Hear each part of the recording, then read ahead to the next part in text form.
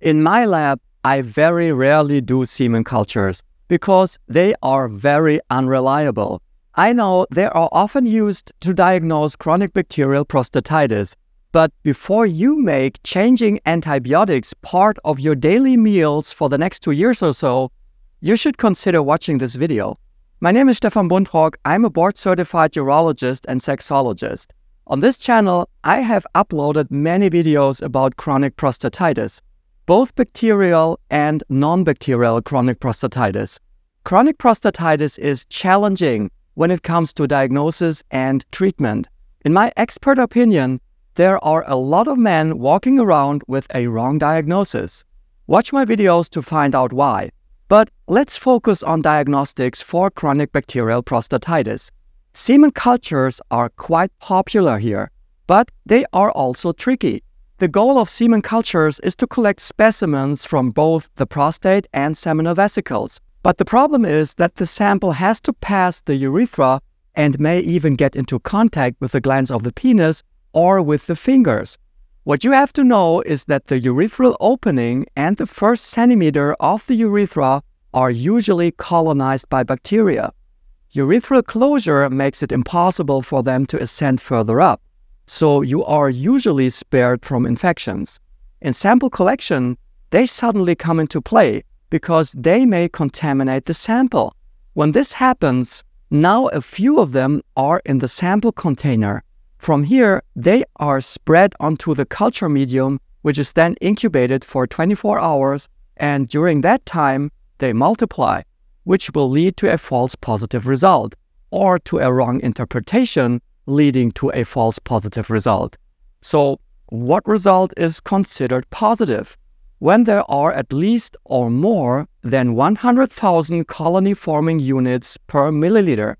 I often see patients who have been treated for much less than that.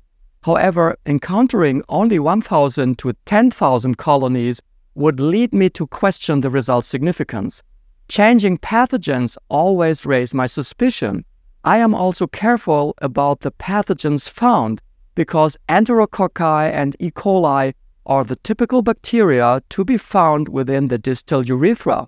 It is not for certain that they also reside inside the prostate when showing up in cultures.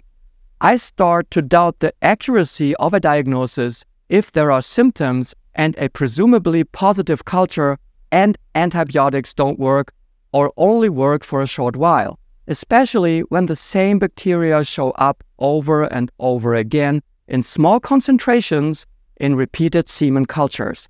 Chronic bacterial prostatitis needs a more detailed diagnostic evaluation. The current guidelines of the European Association of Urology are critical towards isolated semen cultures for the diagnosis of chronic bacterial prostatitis.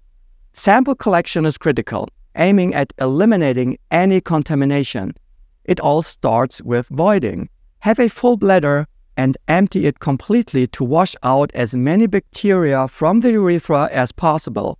Wash your penis, the glands of the penis, and your hands with a special soap that reduces bacteria. Such soaps commonly contain chlorhexidine. Then produce the sample. Use a sterile container for sample collection. Don't touch the inside of the container with your hands or other parts of your skin.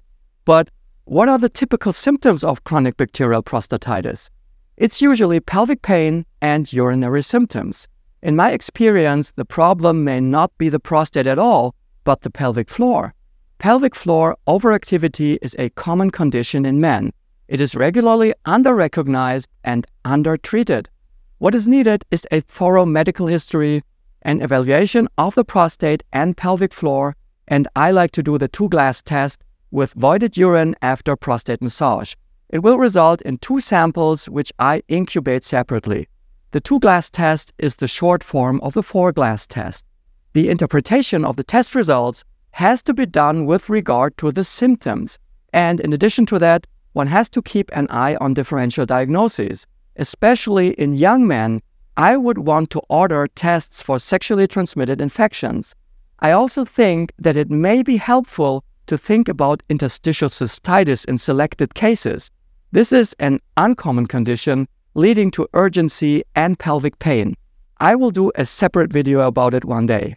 So if you suffer from chronic bacterial prostatitis, there could be a solution after all. But the central question is this: is it really chronic bacterial prostatitis? Thanks for watching. Bye-bye.